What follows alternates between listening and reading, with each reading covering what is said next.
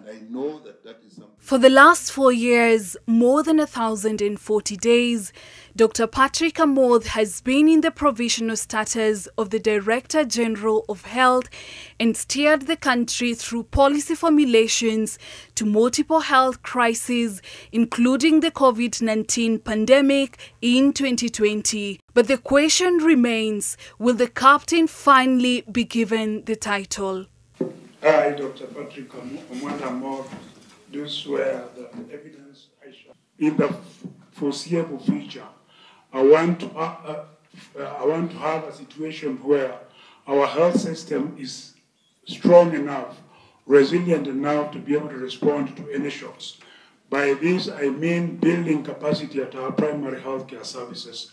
For hours, members of the Joint Committee grilled him on his suitability for the position, including his views on topical health issues. The Social Insurance Fund, the current one, you call it SHIF, has replaced NHIF.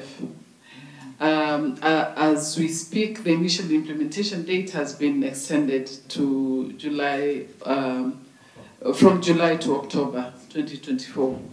And on 12th July, the High Court of Kenya found specific clauses unconstitutional. Now, in your view, what are some of the gaps in the implementation of this shift in policy? And if you were to do it again, would you approach it in any differently, and how? One of the challenges that has bedeviled the health sector is inequity, especially in deliverance of quality curative services. Our approach this time is different. We want to focus more on primary healthcare systems, which tend to be more comprehensive, inclusive, equitable, and promote solidarity.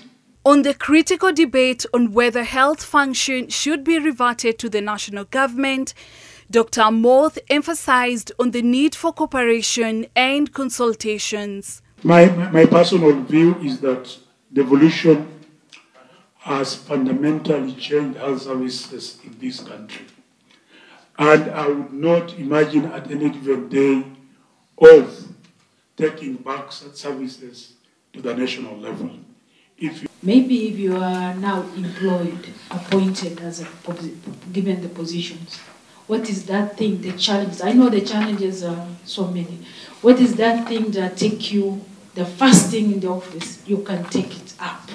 And, the first thing I think would be able to address, one of the biggest challenges we have faced as a sector is human resources for health. And as Honorable Senators clearly indicated, this perennial industrial disharmony that not only disrupts services, but leads to loss of lives, and also makes us lose on the gains we have made. And because we have multiple cadres, this time is the doctors, the following time is a different cadre. I think that is something that I am going to embark on so that as a ministry we can be able to have a clear HRH policy. The National Assembly Committee on Health and the Senate Standing Committee on Health are expected to submit their separate reports on or before August 13th for consideration. Lilith Njero Mutinda, NTV.